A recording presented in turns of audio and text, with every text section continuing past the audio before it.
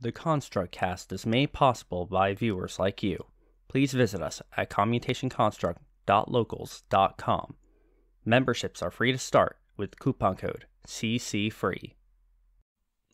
Hello and welcome back to the Construct Cast. I'm your host James Darian, and it is a pleasure to be back here with you.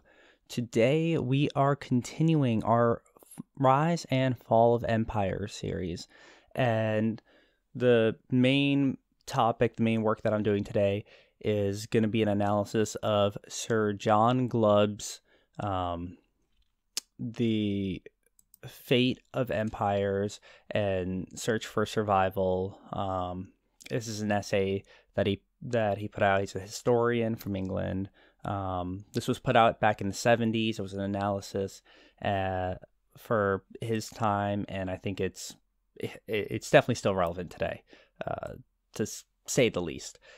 So if you see me looking down a lot, that's because I've got his paper in front of me. I've taken 7 pages of notes on my notebook here, so I've got a lot to go through. I'm going to try to get through this as quick as I can for you guys, but I do want to try to make it as full as I can. Bring out the details I think are important to me and kind of relate to what I talked about with traditional progressivism or progressive traditionalism, however you want to say it. So, with that all said, let's just get into it. So, first off, I'm going to lay out the framework of the stages of life that Sir John Glubb discussed. He believes that, based on his analysis, more or less all empires go through a life cycle of about 250 years, about 10 generations or so. That's how they calculate it, 25 years to a generation, with 250 being about 10. And there's variance in there, of course, with how long empires last, but that is the average that that his model's working with, looking at historical empires, and what you can typically see from them. So, these empires tend to go through, from his analysis, about 6 stages throughout their life cycle. So they start off with the pioneering stage. That he calls it the outburst. Basically, when they suddenly grow and expand and take over. And he calls it an outburst because essentially when empires are first formed, they tend to grab territory very quickly. They may conquer another empire and immediately claim all their land, or go through a series of battles to just take land one after another. So they start with the pioneering stage. Then immediately after that, there is the conquest stage. That is a stage where, all right, we've created our empire, now we need more territory. And a bit simultaneously, slightly behind it, is the commerce stage. Basically, as territories are conquered, won through war or treaty or whatever, however, generally military action. And in American terms, you could say manifest destiny to an extent. You could say manifest destiny, the U.S. conquering all of the U.S., conquering the land area of the U.S. Was sort of our conquest period. And following behind the conquest is commerce, because as the military is progressively making more and more action to take over land, to conquer more territory for the empire, you get more goods, more needs. Of course, the military, they may need some amount of supplies too, so their supply lines are being set up as the military's going, and then people start to inhabit the lands that get conquered. People move in, people start businesses, they start trade. It leads to more diverse goods and whatnot. So you can see how there's a clear cohabitation of these two periods. So conquest is taking over the land. Commerce is basically filling up the land as it's taken. So they're not quite in sync, but commerce is right behind conquest.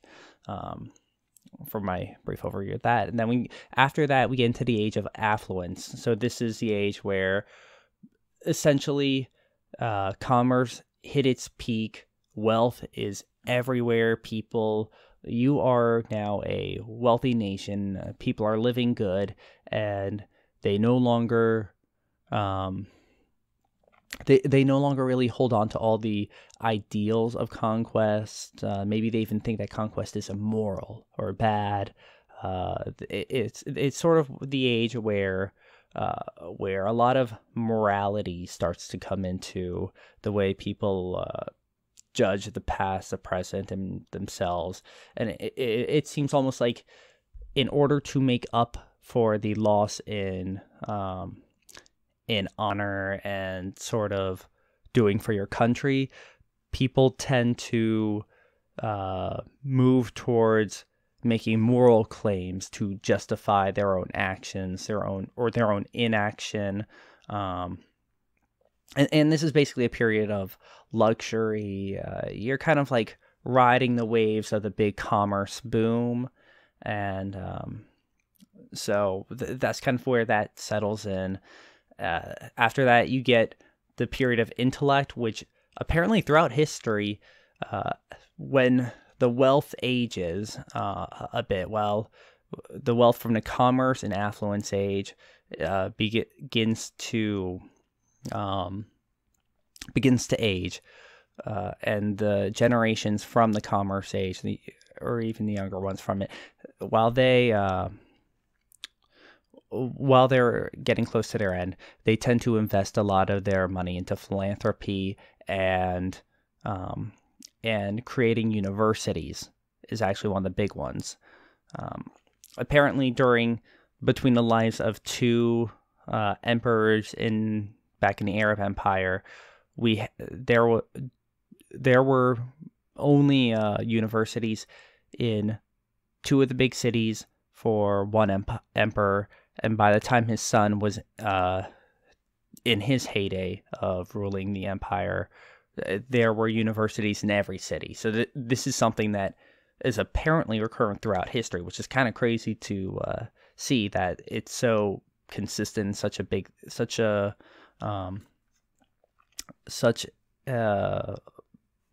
the word I'm looking for? It's crazy that it's such a consistent and recurring event throughout history, that we get this period of intellect where people stop doing and start thinking, stop doing. So it's less about action, it's more about discussion and almost about inaction, but just the intellectual growth of society. And then the intellectual growth, this is our second to last period, it ends up leading to almost a loss of morality. People lose their connections with God. They lose their connections with the morals of their foundings and the ethos that drove their people to become as successful as they are. And now they're sort of, believe it or not, throughout history, pop music has come in and driven up sexual deviance, basically sexual immorality is the term that John Glubb uses, Sir John Glubb, and things like women entering the political sphere and traditional man spaces, so leaving the home, going more to work, that sort of thing. The development of 5-day work weeks, and there's a lot of things that, again, throughout history, through Roman Empire, Arab Empire, British Empire, all of these things have happened leading to the fall of these empires. And it's not to say that at the end of the empires that the nation stops existing, but it's just no longer the superpower that it was before that. Like the British no longer control all the seas, essentially, with their navy or stuff like that. So that's kind of the stages that he has. I'm going to focus a little bit more on the later stages because I feel like they're more relevant to where we are today. But I do want to give a bit of a point towards the pioneering stage and the conquest stage as to sort of where I bring up this my idea of the progressive traditionalism as sort of a concept and a need for society. So to get started with this, and I know everyone's gonna have questions about that woman thing, so I will actually go into a bit of what he says about that, because I know everyone's gonna be curious about that, because that definitely doesn't sit well talking about something like, oh, women should not be in politics in the modern day. So I'm just going to talk about the historical context of how this has happened. So let's not focus on that right now. But yeah, it's just something funny that stood out to me that I think is a bit politically incorrect that we're going to have some fun with. So going by what Glubb said about the outburst. So with the outburst, it's essentially... There doesn't necessarily need to be a triggering event, but there can be a triggering event wherein essentially maybe people who were slaves decide to rebel. In the U.S., you have the U.S. Rebelling against the British Empire, and we immediately got all of our colonies from that. Like, all the colonies turned into the states. Immediately with that, and you can see sort of, and there is a consistent period throughout history where just people I am not on the right page, hold on. Oh, yes I am. Weird. Okay, I guess I didn't take too many notes on the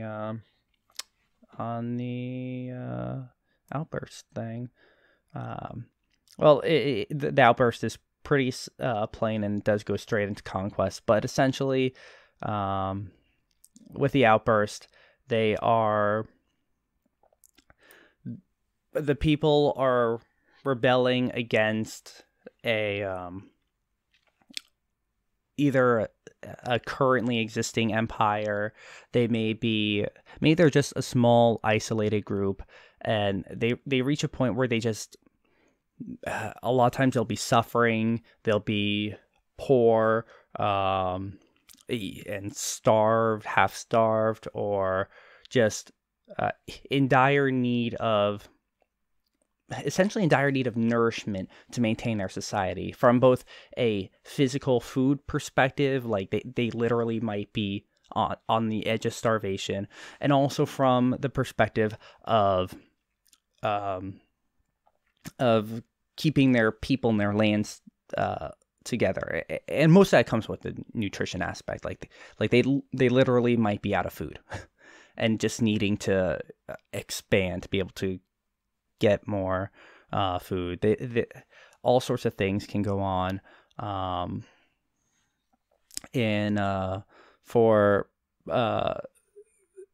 was this? I think this is part of the Arab Empire, where just like, or maybe it was a different empire before that. There were a number of Arab empires, or almost every type of empire has existed in multiple forms throughout history. So there was an empire formed immediately after Muhammad did his speakings, and let's see if he actually says which one this is. Yeah, okay, so this is the Arab Empire. That's what I was thinking, but I'll get into some of the other stuff later. That's confusing me, but just because there was another one later. But so the Arab Empire started right after Muhammad was preaching for his 20 years or so, and within 20 years the Arabs had conquered the Persian Empire. Then the Persian Empire was gone just like 20 years after Muhammad died. So that kind of shows just how quickly these uprisings expand and take over. With the U.S., we fought back against the British and got all of the colonies as an independent nation. Like we signed our Declaration of Independence in 1776, and we had our Constitution and Bill of Rights done by 1791. 1791 was when the Bill of Rights went in. It was 4 years before that when we got the Constitution, the current Constitution. So you can see that like the outburst happens quick. It tends to be ragtag and tends to be people who feel they have some kind of motivation, be it religious, be it hunger for food, be it that they were previously oppressed, now they're not. Like the Spanish Empire the year the Spanish Empire became an empire was the year that they funded Christopher Columbus. That was right after the last Arab kingdom in Spain fell. So you can see that as soon as people essentially get the opportunity to expand after going through hard times, not really being able to be a full empire, not being able to be a superpower, they tend to just come in and take over. Even with the Roman Empire over the Roman Republic, and you can see that it actually got divided into two periods, at least by the way Glubb chose to organize it. He actually sees the Republic as one entity and the Empire as another, where the Emperor came in and took over. So there actually was a differentiation where the Roman Republic was a city-state type of system, and the Empire was a whole collective of nations in one thing. So there is a bit of a give and take here. There's some difference between the way just the way the political system is organized. So it can still be the same state, but if it's organized differently, it could be a new empire. Like when the Romanov Empire fell in Russia, the Soviet Union immediately became a thing. If the U.S. gave up its constitution and became a socialist country, it would essentially be a new empire. Probably not a good one, but it'd be a new one. So that's kind of the way these empires and their outbursts work. There's really not too much I can really say about this, but the main aspect of it is the people are hardy, they're hardworking, and they're willing to do whatever it takes to get a hold of something, to gain their power. They will basically risk their lives. They will do whatever they can. And yeah, so, and this may be worth noting, they tend to be homogenous. They tend to be homogenous groups, and this actually helps them from a cultural level. They are all the same culture.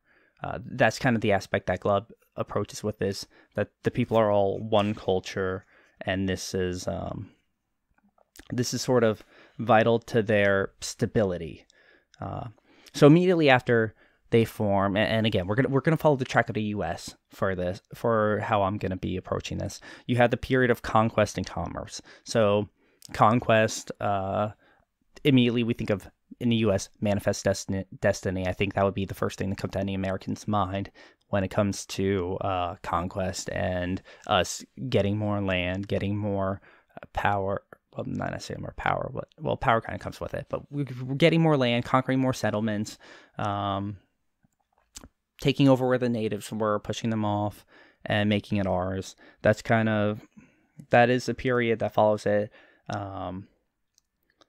And again, a lot of this is also, there's a bit of a difficulty in kind of segregating each of these periods in the early ones.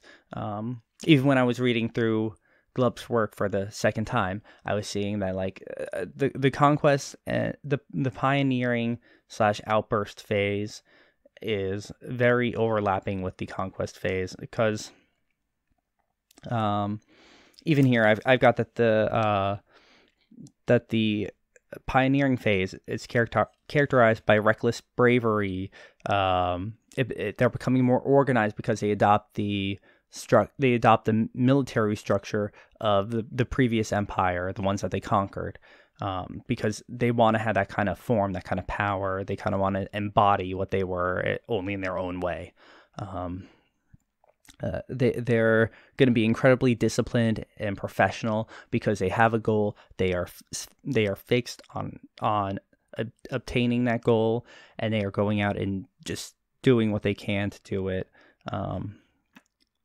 So yeah, so oh yeah, and they're very practically minded. They're gonna improvise. These aren't generally like well-educated people. These are people who they're street smart. They were born in poverty. They grew up in poverty. They just see the world as it is, and they use that as their motivation to action. So that's what leads them. And yet you have, so with that's kind of the lead. Then you have the military conquest, which is, hey, we're taking over more lands. We're kind of more settled. We've got our military organized, and we're using our military to conquer lands and to sort of set the stage for what's to come. In the U.S., let me just... Yeah, so in the U.S., we've got a few actions throughout history. I'm not sure if something like the Alamo would count for this, but I think it would. And all these other actions basically taking over the West, the western half of the U.S., that is. And then commerce follows. You have like the gold rush, and you have trade across. You have Lewis and Clark's expeditions and all this. You had the Oregon Trail. I think these are the aspects that people are talking about when they're talking about the period of conquest and commerce. So, and generally, these are things that have existed throughout history. The distance doesn't really matter, even in as long as there's one empire to control the lands and create a stable environment. Like, there's not the ransacking and pillaging going on from barbarians that could otherwise go on. When the nation is approaching its peak of power, there's just that stability where even if it takes 6 months to cross a land, you can still do it. So it is something that's happened throughout history. It happened in the Roman Empire, happened in the Arab Empire, happened probably in Chinese Empire. So you have to go into the Chinese in this, but it basically happened in all these different eras. The Silk Road, there was one. So the ease of trade basically comes with these empires as they grow and as they sort of conquer lands. And as they sort of adopt more of the structure of sort of the empires they've seen before them, while also sort of giving it their own take. So, what is that? Yeah.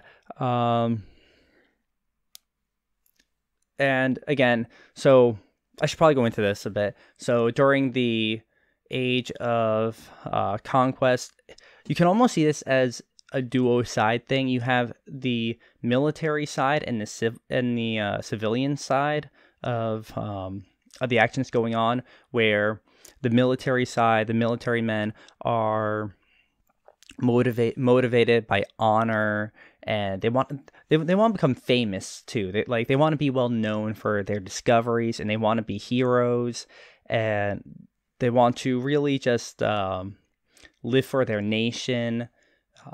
Very, very patriotic, very much. I don't want to say idealistic, but very morally grounded, you could say. towards their God, their men, their country, their God, their country, their fellow men.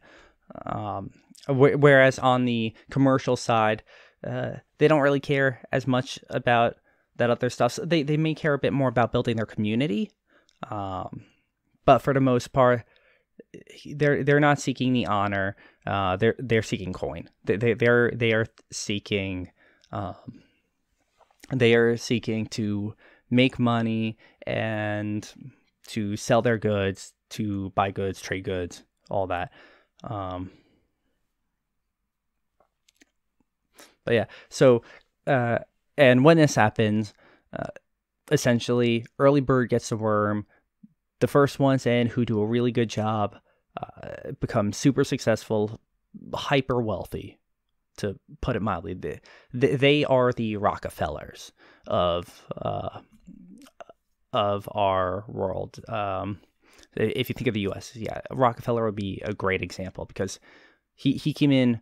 We had some budding industry. He came into the oil industry, saw as this floundering thing that was just starting, and basically took over, made it a massive international deal, exports and all that, and he brought in tons of money to the U.S., and his family is still probably up there as one of the richest families in the U.S., just from his activities alone.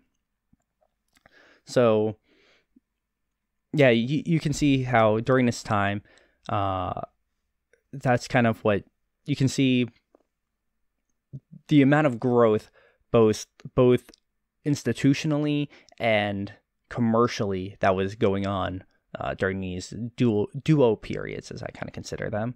And again, they're led by people who have a high sense of duty, pride, virtue. That's what's important to them. All right, so we get into now the age of affluence. So Sir John Glubb considers the age of affluence the turning point in a nation. Essentially, he sees it as, looking at it from a clock, he sees the point between the age of commerce and affluence as high noon for the nation. So essentially, you're done expanding, you're done kind of commercially growing, and now you're starting to head into the decline. So looking at the life cycle, this is going to be around halfway through, and Glubb pinpointed this for the U.S. to be around the age of Woodrow Wilson's presidency. So kind of worth noting, that was over 100 years ago. That was when the U.S. abandoned its depreciating coin, where that was making Americans very wealthy, to a depreciating dollar that gets printed on debt to a centralized bank. So you can see kind of, oh wait, that kind of makes sense. The country's starting to get poor. We're printing our money on debt. So, and again, that's kind of just throwing out my own thing there because I don't like the Fed, but I don't like that our money is printed on debt. So I'm giving a little bit of personal opinion with this, but you can see how, but this is kind of just sort of bringing in what I'm talking about. We've got, essentially, we've reached a point in our wealth where our virtues are starting to decline. You can think of this, think of the Roaring '20s a bit with this. Like, people are kind of just like racking in the money, living it up, and really enjoying the luxury that they are able to obtain. There is a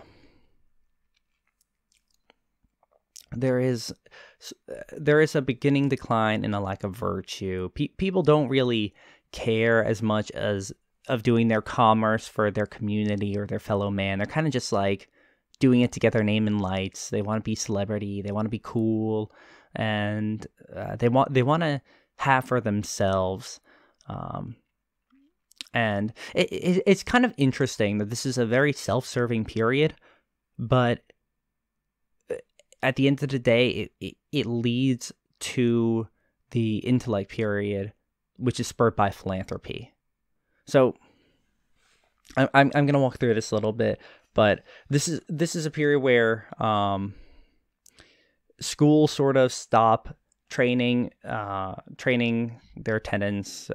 He says training their boys' schools in the writing, because I think, of course, during this period, this is sort of the period right before women really actively start getting involved in everything. So school is more university, college. That's more of a guy's thing at this point of a nation's life. Women are still in the home generally at this time. So schools prior to this were really focused on training men to be strong, virtuous men who were very upstanding and doing for the culture, doing for the people, and giving to their nation, self-sacrificing, martyrdom. That was kind of the ethos of higher education up to this point. This is kind of the period where schools are just like, yeah, we're going to train you to make money. We're going to train you to get a high-paying job. We want you to be a computer scientist. We want you to be an economist. We want you to be something that's going to give you enough money to give back to us. That kind of attitude I is kind of my interpretation of it. So yeah.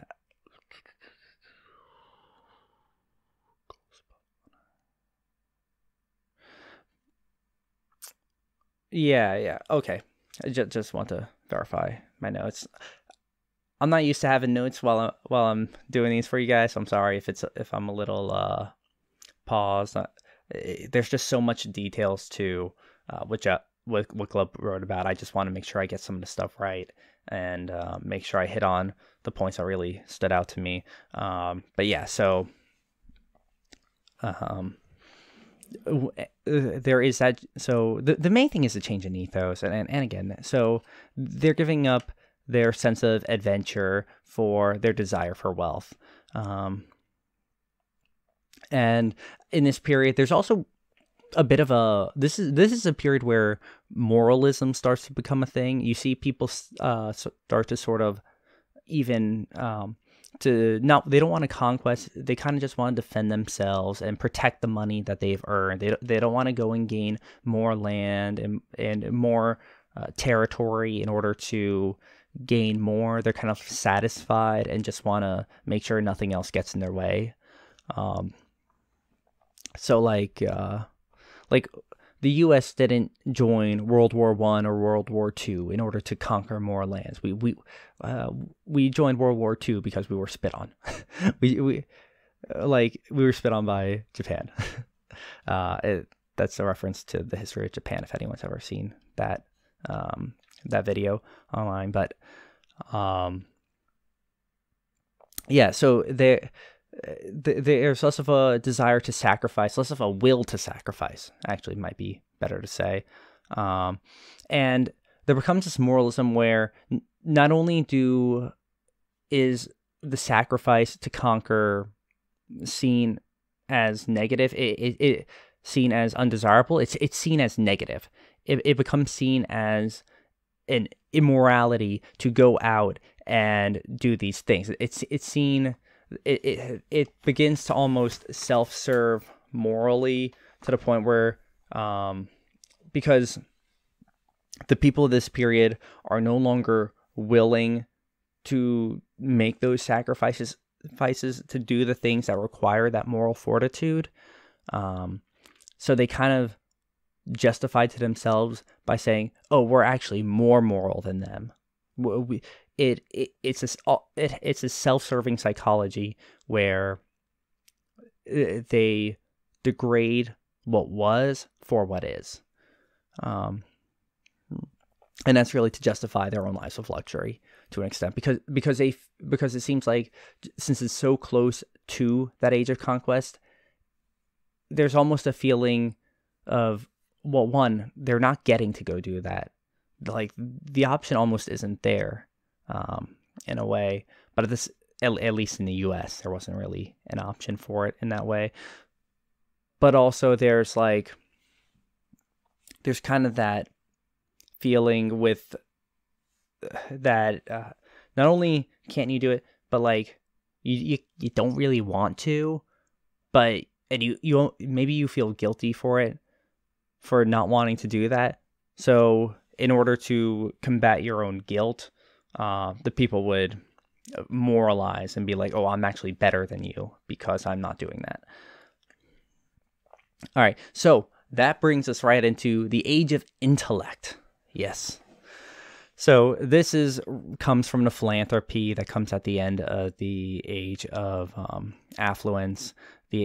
And also a lot of it comes from the age of commerce, like as that generation is dying out. So there is, again, these ages are relatively generational. So the people from the age of commerce may not all die by the time you get to the end of the age of affluence.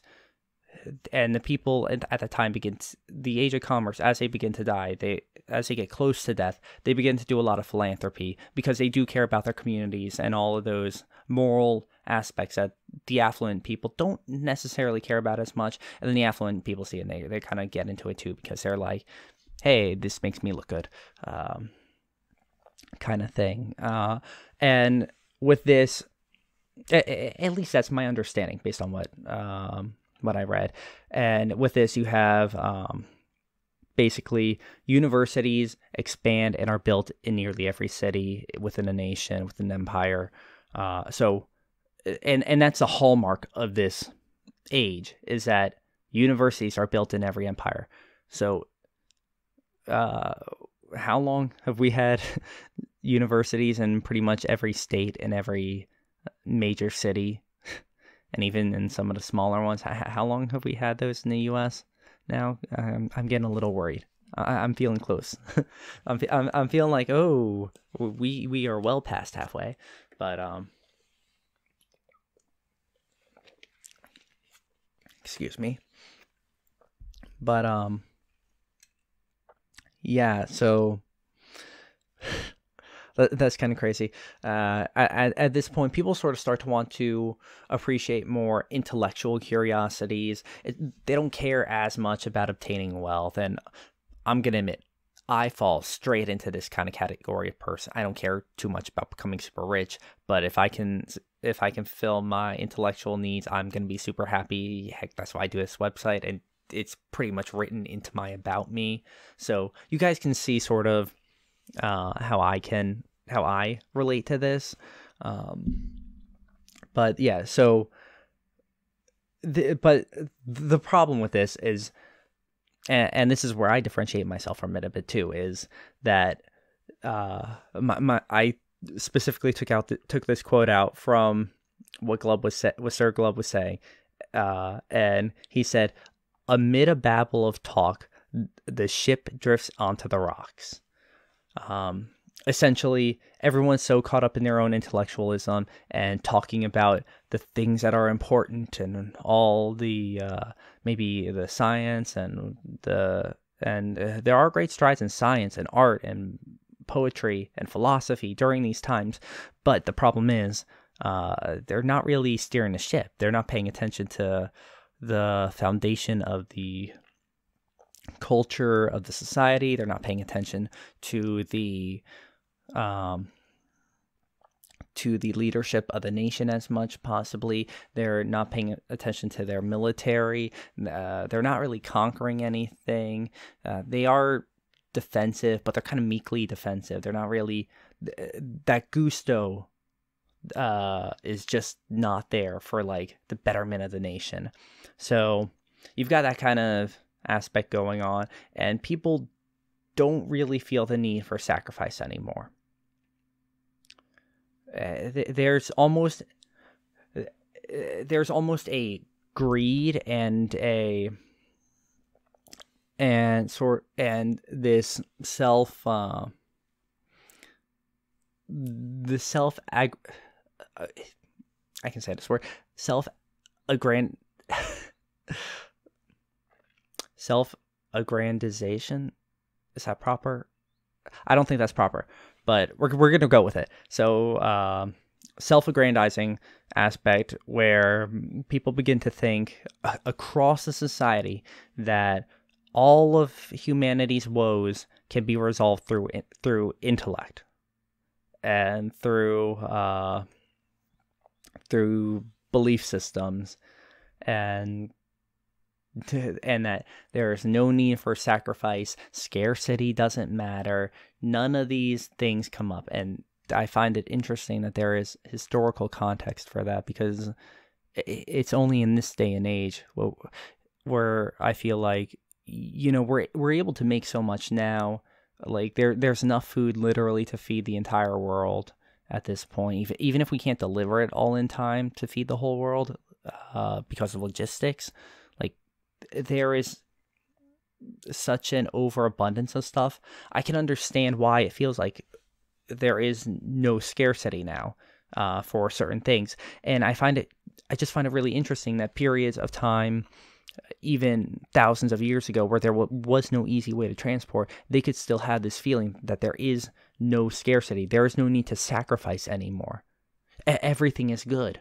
We have our empire. We have our people. We're able to spend all of our time on our intellect because the people with the money gave us the money so they passed their money down to the next generation so that we could all live good lives, and we don't need to make the sacrifices anymore. So there is no need to sacrifice anymore. That's kind of the ethos that embodies this era, and it is pretty interesting. Glubb considers there to be a bit of a division between the head and the heart for people. So he thinks that they're almost competing for the focus of humanity. Either you can focus with your heart and strive for your society and for your morals and for your nation and for your God, or you can focus with your head and just think of all these creative ideas, and you can focus on improving art and natural sciences and all these different aspects of intellectual growth for society and the future of humanity.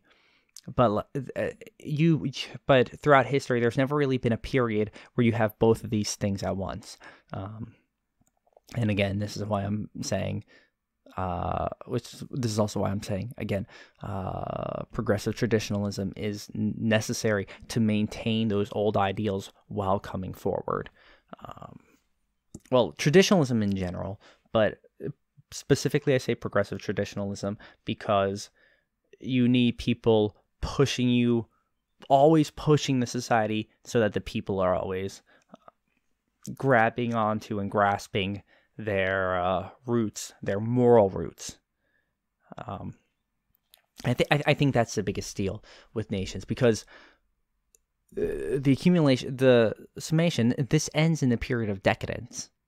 Let's not forget that the age of decadence is what follows this, and that's basically people give up. They become nihilistic. They stop really having the motivation to protect what's theirs because things stop mattering to them. It's not worth sacrificing to save the nation because there's nothing worth saving, is the attitude that appears to be the one that historically comes up among fallen empires. So considering that, that's why I think nations need to have a foundation, and they need to have an ethos that propagates itself. If you don't have a self-propagating ethos to maintain the foundation of that nation and to maintain the founding values and moral systems of that nation, then you're screwed. That's kind of that's kind of a brief overview I have of this. But yeah, so anyhow, as the intellectualism continues, we end up reaching a point where rivalry becomes big, not just between your own head and heart and the head and heart of people among society, but among people within a society, especially political rivalries. They begin to approach absolute hatred internally, and even if actually, especially as nations weaken, as their positions in the world weaken, and there's powers around them that are starting to rise up to rival them or compete with them or threaten them, instead of their rivalries turning outward, they turn more inward. Like, say, oh, Russia's hacking into our elections, we hate you Republicans, or oh, China's trying to steal all our money, we hate you corrupt Democrats for selling us to China. Yeah, so just thought I would throw that out there. And I don't know when the political rivalries started to really hate each other, but we've reached a point where the president has a syndrome named after him for how much people just cannot stand him. Trump derangement syndrome is real. It's and that shows that I don't even know if we can reach a higher peak in political hatred between the two sides. I at least from the illiberals, from the left and illiberals coming towards the right, especially considering Trump's very much a moderate in policy. I mean, again, we're seeing kind of that and again, this is the beginning of the decadence period. There's all these periods kind of meld into each other, but this is technically something that it starts in the age of intellect and it intensifies during the age of decadence. And there's actually some good arguments that the U.S. is currently in the age of decadence or in the early stages of it. So I want to continue forward, and we can show this. I have my own kind of actually analogy for the political rivalries, which is if you think of the political state in a nation as a teacup that you're filling with water, and once you get to the peak, to high noon, that's basically when you finished filling the cup all the way with water, so it's filled to the brim. But then there's a crack pokes in at the bottom, and as time goes on, the water is just slowly leaking out.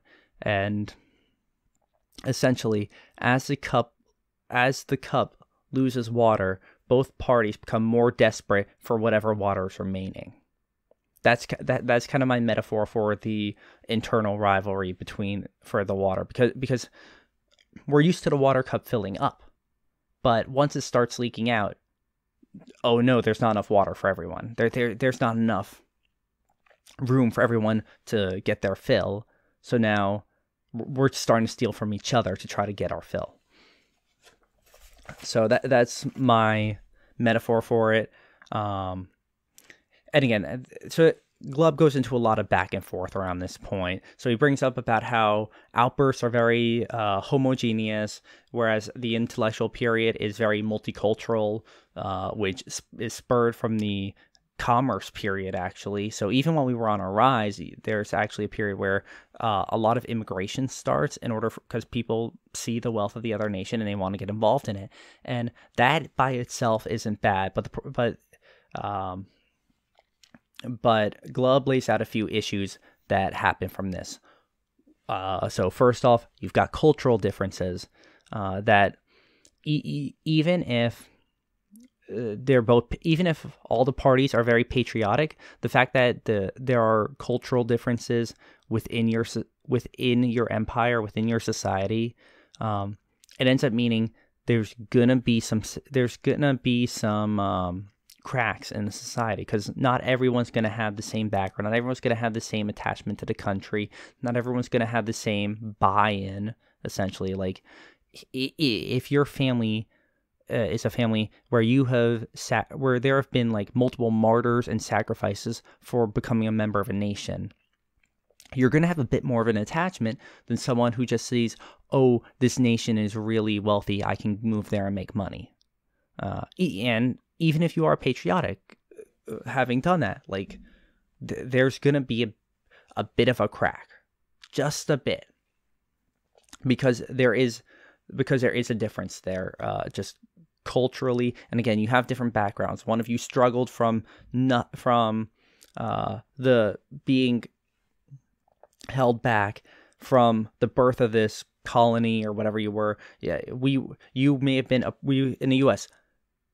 The original Americans were sort of being crushed by the British, and they fought back. And the people who came later, they weren't crushed by the British. So that's one kind of small problem, but it's still something that is worth noting. Then and that kind of leads into the second issue that Glubb brings up, which is immigrants tend to be less loyal than the people who come from the founders, less willing to sacrifice, especially their possessions. Because if they're coming to a country to gain possessions, if they're coming to the country for the purpose of their commerce and their business and their wealth, then they are, that's why they're there. They're not going to give it up for the country because they only came to the country for that. So that's kind of the issue that, at least historically, Glubb has seen repeated over and over again, and it makes logical sense to me. I mean, if people want to call that if people want to call that xenophobic or something, I mean, sure, you can make that argument, but again, that's an argument of morals, not an argument of is it logically true or not. And actually not even morals. I would call that an argument of emotions. I would call that a pathos argument about morals. But yeah, so continuing on, he says immigrants will likely form their own community, so they self-segregate. And in the U.S., how many communities are self-segregated? How often do you go to an area and say, oh, this is the Asian area, oh, this is the Black area, oh, this is the Native American territory? There are homogeneous enclaves within the country. Cities are multicultural, but individual areas are just enclaves, typically of one thing. It's rare for there to be multicultural enclaves. So that ends up leading to less of a communal feeling, a feeling of community, less of a unity between all the people across the nation and empire. So then these enclaves end up searching for their own self-interest more so than the national interest. And this is the one that's going to get everyone's attention, because this is something that wasn't coming up back when, this isn't something that was coming up too much back when Glubb wrote this. Like, the U.S. had gone through our civil rights movement, but we were just like, okay, everyone's got equal rights there. We're good. And Glubb basically calls that out with this. He basically says that centuries-old conflicts will re-arise coming from people who were previously conquered. So, that's my summation of it. So, essentially,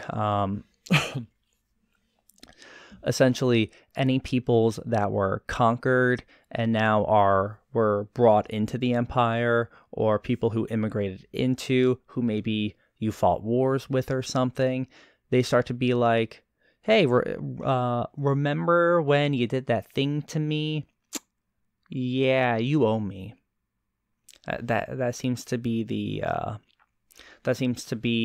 the message that that Glubb is talking about. And I found that kind of scary because we're talking about reparations these days, which tells me we're at a pretty bad point, and we are, and this is sort of mixed in with the end of intellectualism, maybe early to mid decadent state of things. So that's kind of, again, there's things to be worried that are like red flags for us in the US, but overall, it doesn't seem like we're fully in a decadent state, though possibly we are. Again, there's some stuff that the decadent states, that the decadence age kind of has as a theme that has been going on for years now and even decades. Rock and roll. But you know what? Let's just get into that now, because I think it's sort of worth pointing out some of this. And also, I will relate this. As countries age, they tend to become more socialistic. And I can point this out because apparently the late Roman mobs, towards the end of the empire, demanded free food and free entertainment. Nothing for free, but they were still demanding it. So it's interesting to see how there is a sense of a desire for a welfare to an extent towards the end of a life, and this really comes up with the decadence period. So let's get into this. So first of all, the period of decadence happens, and people's attitudes are essentially, morals are basically all gone. At this point, you are a pessimistic people. You're pessimistic and frivolous. People are just, they don't have the resolution they used to have. They're downtrodden. They're just like, man, I don't see a point even in trying anymore. They're depressed, and they're not wanting to take care of things. They're very frivolous. Live for today, die tomorrow. He literally said, marry today, die tomorrow. And I'm just like, holy shit, that is YOLO. Sorry, I try to keep these pretty clean, but yeah. So he essentially said that the 70s British version of YOLO back then, you only live once. And there's a focus on celebrities who are athletes, and there's a focus on celebrities who are athletes, actors, and artists, and not statesmen and leaders in the government or military. So there's a focus on very vain, essentially, celebrities rather than moral peers, moral authorities. And I've got another quote here, and sorry, that was the quote about women. I'll get into women in a bit, but yeah. So women are a sign that you are in. Women being in politics is a sign that you are in a decadence period, apparently. So, you know what? Let's jump into that, because so we've got the. He also says that the 5-day work week is a sign of the period of decadence. So let's go a bit into this woman thing, because I know you guys are going to be dying to get some kind of an answer on this, because some of you are women, and you're not going to be too happy about me saying that women are a sign of decadence. So let's get into this. I'm on the wrong page. I'm sorry. So I left this pulled up just so we could get into this, because I know this is going to be a controversial thing. So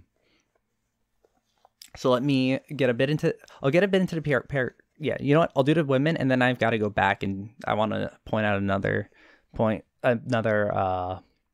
subject, because so this comes from his section on the Arab decline. This is the decadence period of the Arab Empire, back in the 800s, mind you. So he just starts off a paragraph saying an increase in the influence of women in public life has often been associated with national decline. So, women, I will give you a moment. Okay, you good? Remember, this is not my words. These are the words of John Glubb. I just want to study how the rise and fall of empires. I had no idea that this was coming, but I find it hilarious. So I will be open about that. I find this a bit hilarious and also kind of scary, considering we might have President Kamala in a year. So, yeah, so he talks about how the late Romans complained that women, that although Rome ruled the world, women ruled Rome, which, again, it's so politically incorrect. I find it hilarious at this point.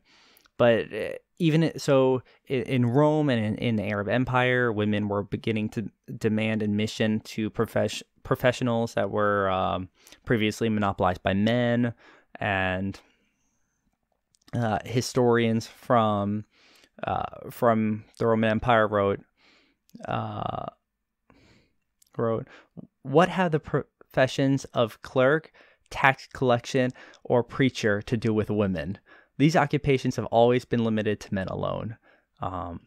So it kind of shows the way people were thinking very traditionally back then, as the women were first trying to get involved, which you could see that in the U.S. back during the women's rights movements. There was a lot of that type of, why do women want to get involved in work? Why do women want to leave the house and be involved in all this other stuff?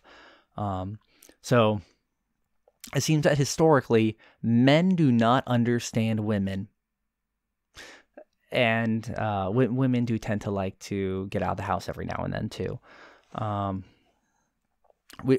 Apparently, women like to practice law, or get positions in university. Again, remember, a part of the decline of during the affluence period was that universities became less about forging men into hardy and strong moral men, and more about gaining a career and becoming quote unquote successful, affluent, all that.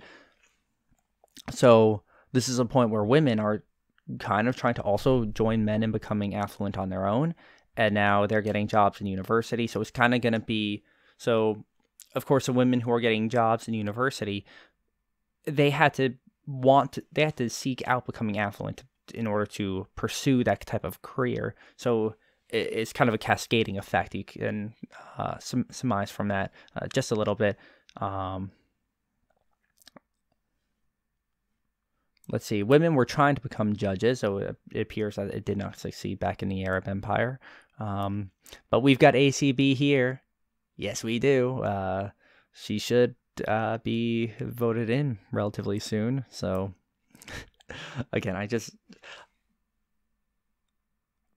I find some of these comments just somewhat funny because it's so similar to today, and I feel like there's no way I could talk about this stuff without coming off as sexist in a way. I'm not trying to. I love my girlfriend. I'm very happy. I have my mom. I love her.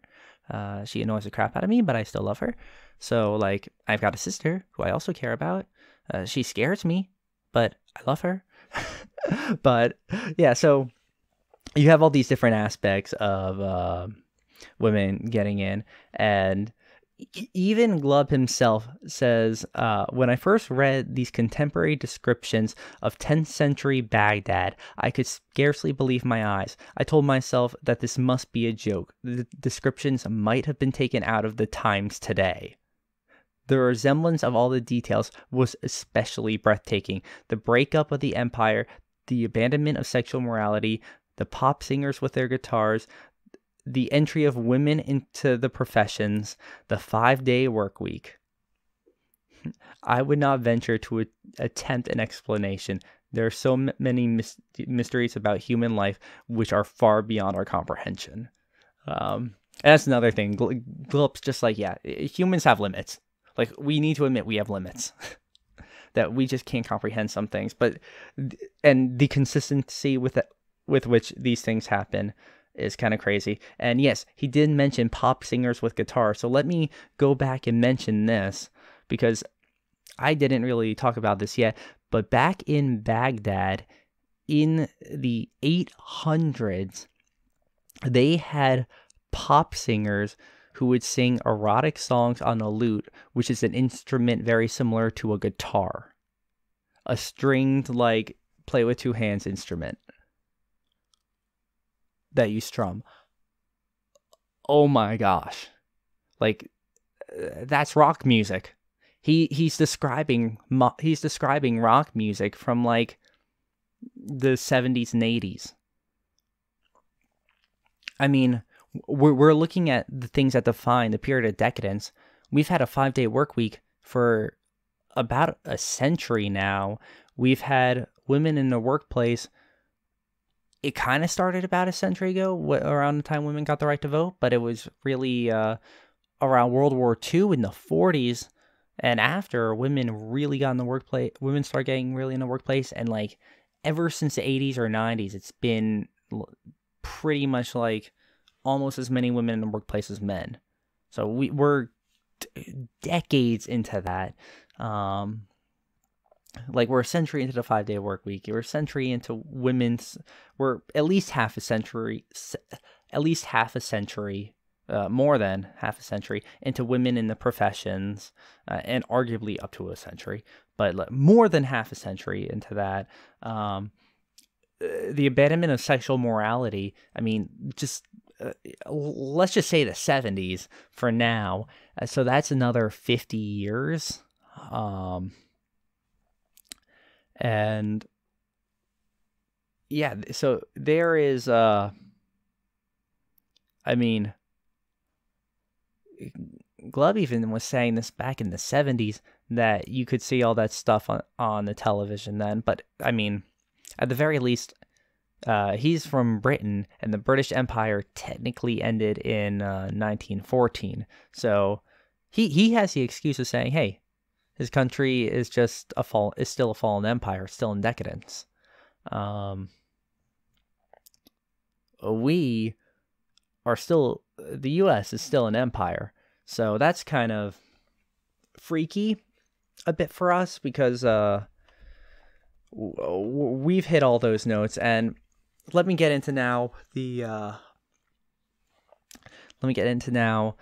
other things that sort of fill up and represent this period of decadence, which is welfare, philanthropy, and generosity.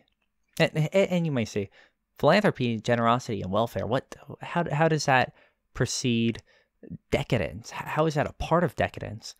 Well, with generosity, there are, towards the end of nations' lives, towards the end of empires, they tend to push for the rights of citizens to be bestowed upon all people. Just gonna let that one sit out there. Citizenship being bestowed upon all people. Anyone who wants to come to the country can join and become a citizen.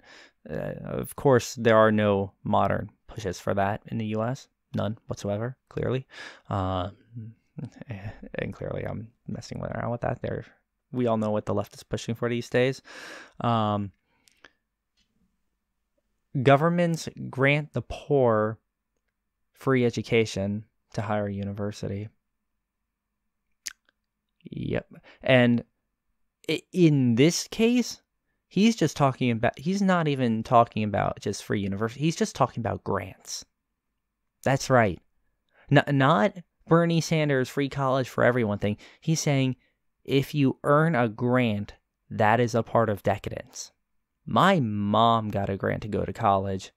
How many years ago? 40 years ago, my mom got a grant to go to college. So, government grants, generosity and philanthropy, and welfare, kind of all in one, if you really think about it. And here's the last big one that he mentions. Free hospitals. Yeah. So, what's the big debate about these days with, well, outside of immigration and economics, there is the whole healthcare debate going on, the whole ACA thing, and free healthcare for everyone, and all of those other things that Bernie Sanders and Biden and public options that people want, and more than just public options, obviously. Yeah, I know I'm stuttering a lot through some of this. I know I'm saying a lot. I know I'm not getting smoothly through everything I'm going through, but there's a lot to this, and it's kind of a lot to take in. Yeah, this is so. This is crazy, and so that's mainly what focuses around the people. But there's also some other aspects of this. So regarding the people, at this point, during the decadence period, there is a bit of a another aspect of it. So over the time leading up to the decadence period, atheism begins to spread, and into the decadence period, atheism is spreading a lot. But during the decadence period, in small communities or small individual, like just individual persons even, there become resurgences in religiosity. So, your nation falls to atheism. It grows more and more atheistic or agnostic. Just people lose their attachment to God, and some people who will recognize this will start to make moves to sort of bring it back.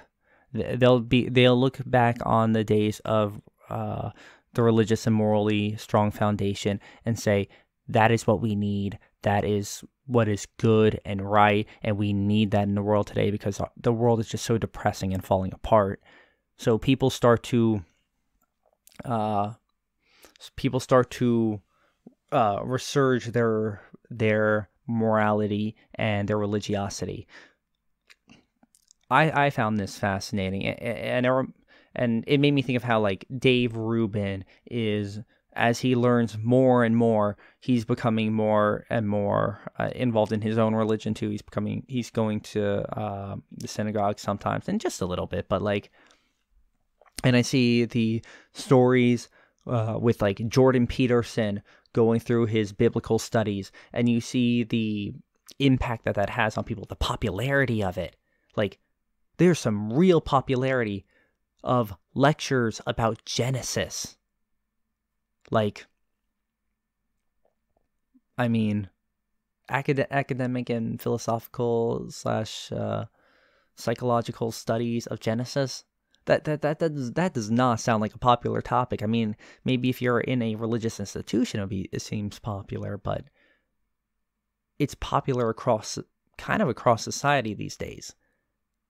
So again, we may already be at the point where we're having these religious resurgences in values, and so I think I've got a little bit more on the page left of notes. So I'm going to walk through this, and I'm going to talk a little bit more about the U.S. after this. But yeah, so the age of decadence isn't just about, though, the people. It's actually about the decadence of the system itself. So the decadence of the people can happen in the intellect period, and it tends to really start with the period. This is the stuff that should get you worried, though, because this is about the government, which, I mean, technically welfare, philanthropy, generosity. We talked about that with like the government giving grants, want to do citizenship for everyone, free healthcare, all that stuff. Like that is government involved, but there isn't. But the age of decadence is really about the decadence of the government, and this is sort of what's a little scary.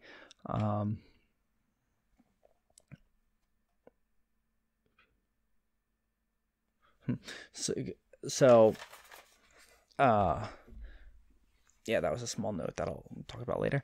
But yeah, so if we look at decadence as sort of an institutional thing,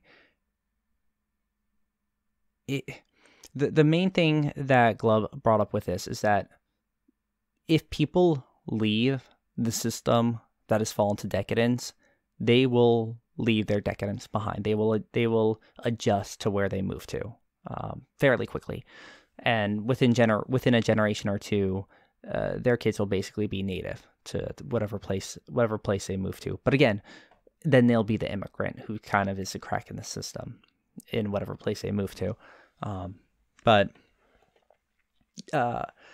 So Glubb kind of defines, and again, this is my own summation of it, but he kind of defines decadence in this way as it being a moral and spiritual disease where citizens will no longer save themselves as they are not convinced there's anything worth saving. That's my super brief summation of it for sort of the culture of it. But there is the aspect of the government where it's like, in the system where it's like,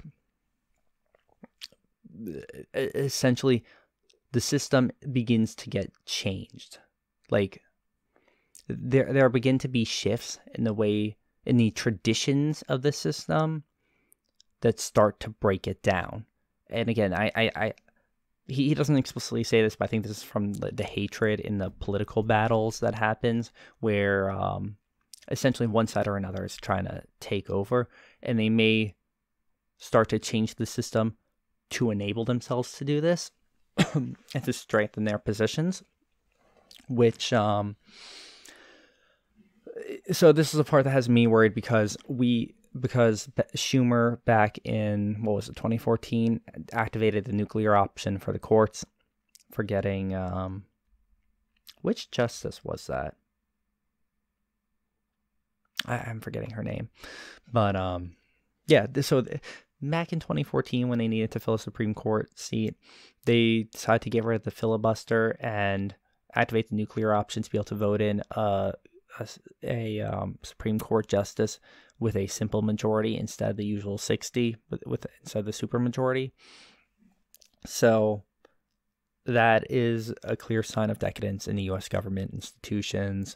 And this is the stuff I've been wanting to build to is we've got some signs for this in the U.S. So looking at the list of, looking at all the topics of decadence that I talked about that Glubb has gone through in his essay, we've got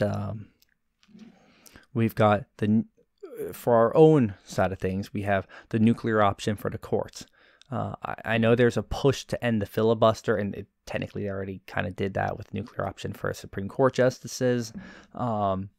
There's increasing welfare, and heck, the welfare state in itself is a massive like push into a decadent behavior, because you're taking away the you're taking away the moral foundation and the self-reliance that is necessary to maintain the moral fortitude of your people by creating a welfare state. And I know it helps people, but it helps people at the cost of the nation. Both literally and figuratively. It helps people at the cost of the nation. I don't think we need to say anything about political othering with Trump derangement syndrome, and even people there was that recent article. James Lindsay reposted an article, or a link to an article, where some left-wing media outlets were literally calling for the end of the U.S. Constitution, for a new system to be made. That's not just decadent. That is trying to end our empire to create a new one. Maybe it wouldn't even be an empire what they created. It probably wouldn't be. But it's calling for an end to our superpower as it is. So that's the fall of a nation. And in the US, there's such a big acceptance and even a positive outlook on socialism these days, even more than capitalism, by a lot of metrics, or at least a lot of polling. That is scary, because again, that's an end to the US system. And of course, gotta mention this, women are in politics now. And when Joe Biden said that Kamala Harris is as smart as the devil, well, I think he may have meant a little bit more than just her smarts. I definitely think he chose the appropriate word to describe her with that. So,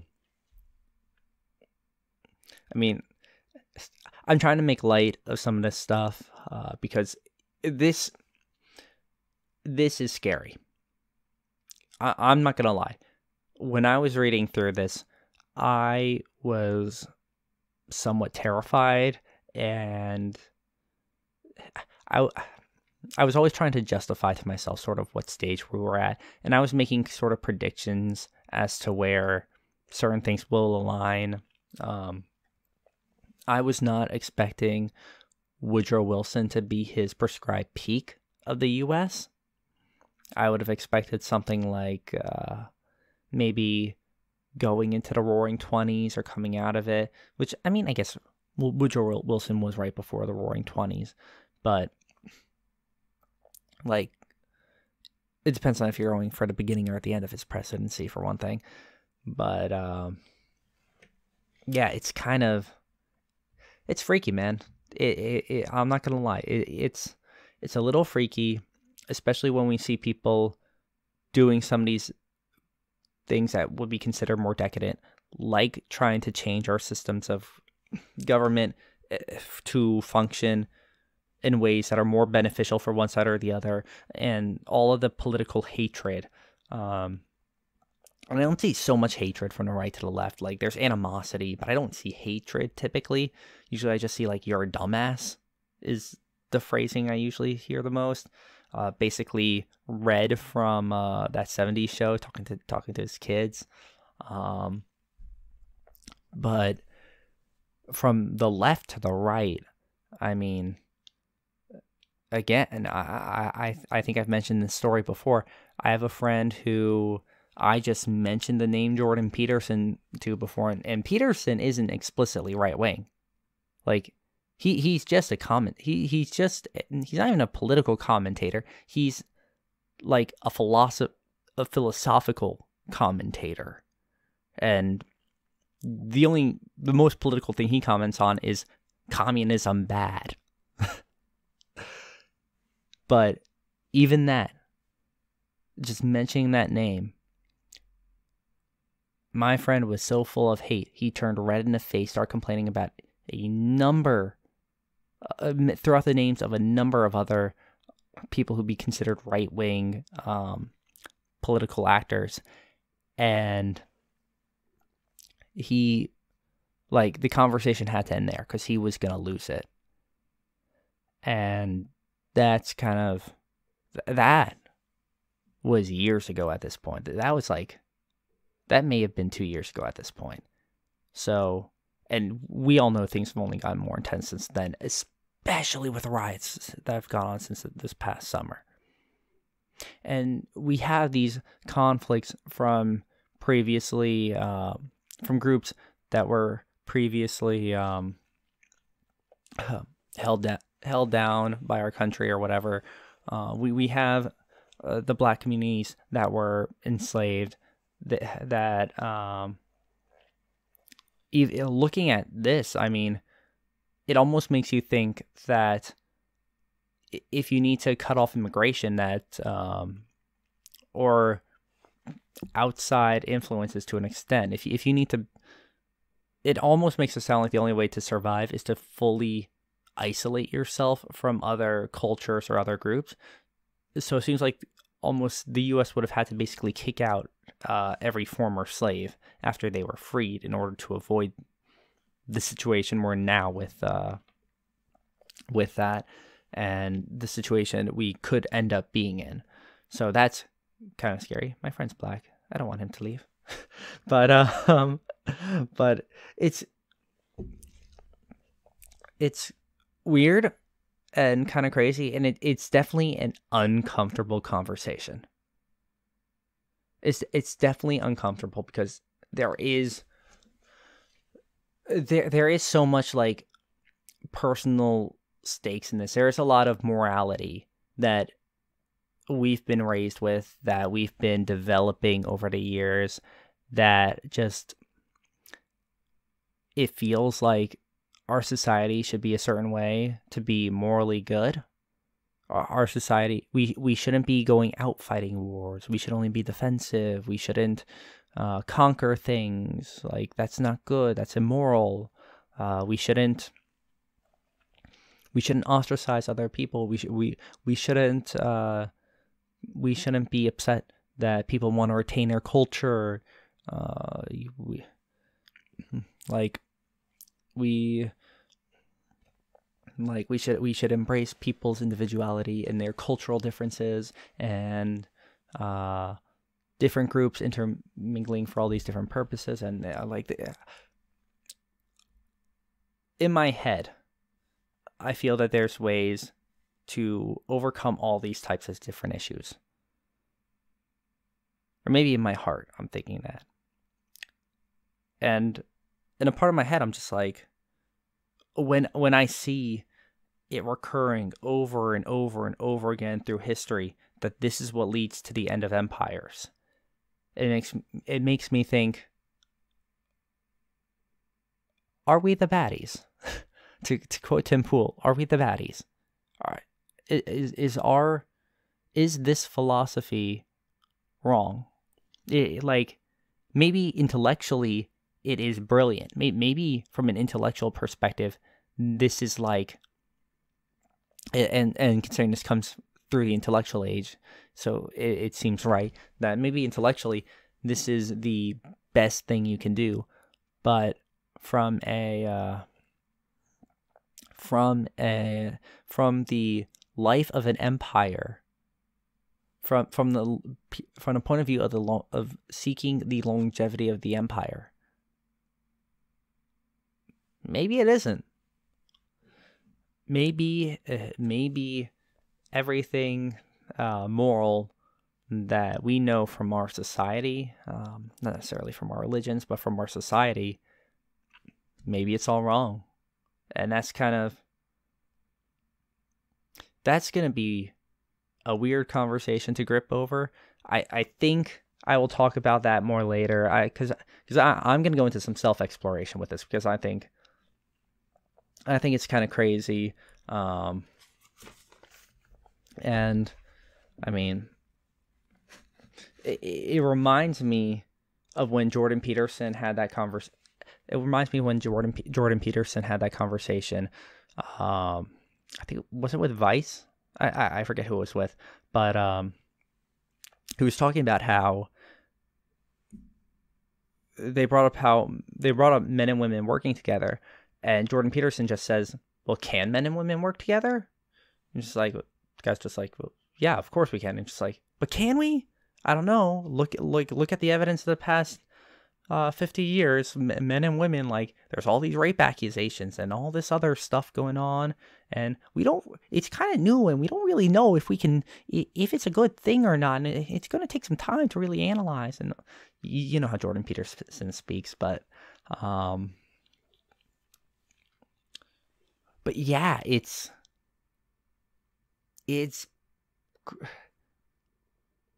a lot to consider. Like, maybe men and women just don't work well together.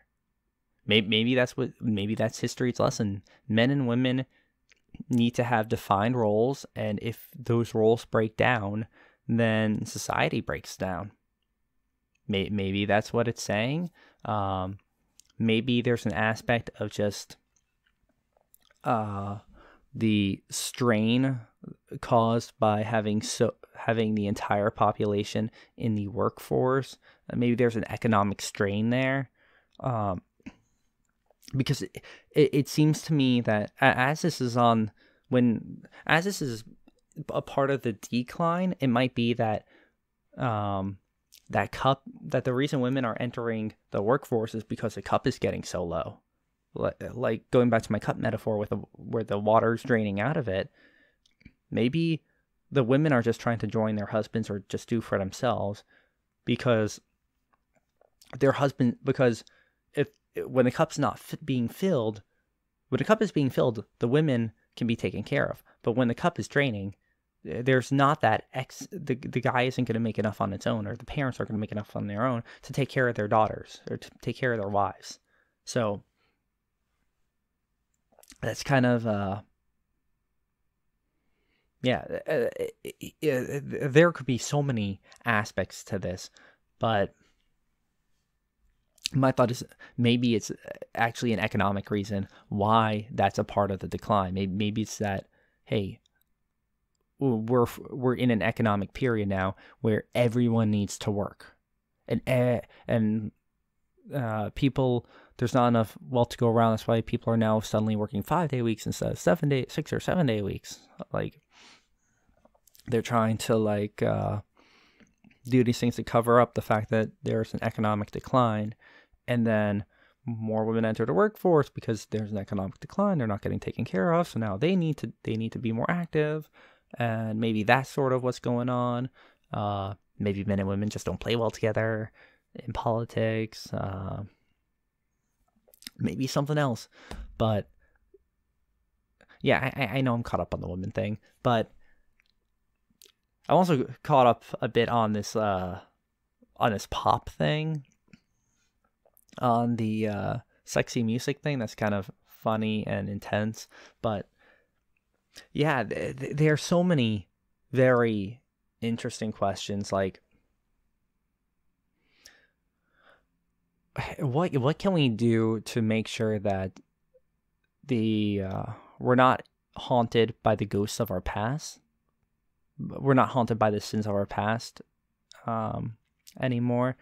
And I mean, like these days they're saying reparations, but would that actually end things? I don't think it would. I think, especially because there's so much mixed blood in the U.S. these days. I don't think I don't think there's any effective way to do it. There's so many people who weren't in the U.S. back then who would end up having to give for reparations. So I don't see, and there's so many people who are black who will probably receive reparations just because they're black, even though they probably came to the U.S. well after slavery. So like there's so many weird issues like this that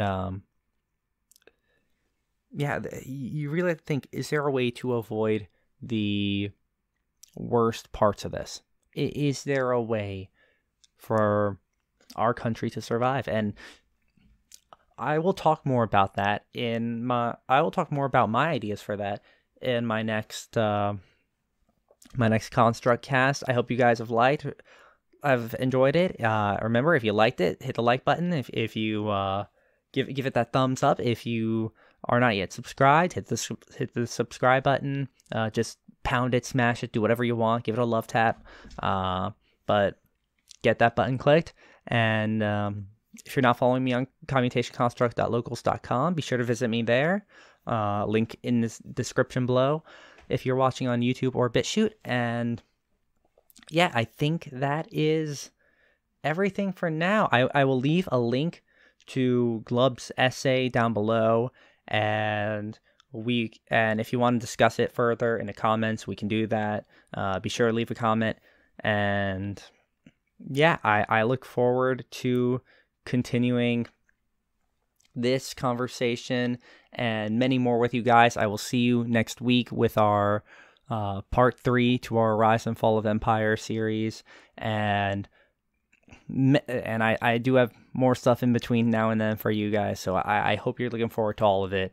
I'm really hoping that we can build something here and help our country and just do something good.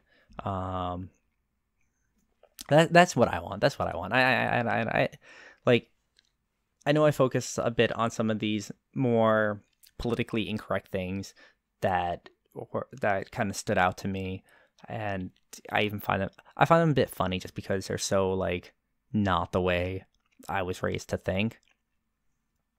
So all this stuff is kind of crazy. All of the discussions are kind of crazy, but I'm glad to be able to have these discussions with you guys, talk to you about this, and kind of introduce you to these ideas. So it's been a blast. I've had fun talking to you guys, and I will talk to you more soon. All right. See ya.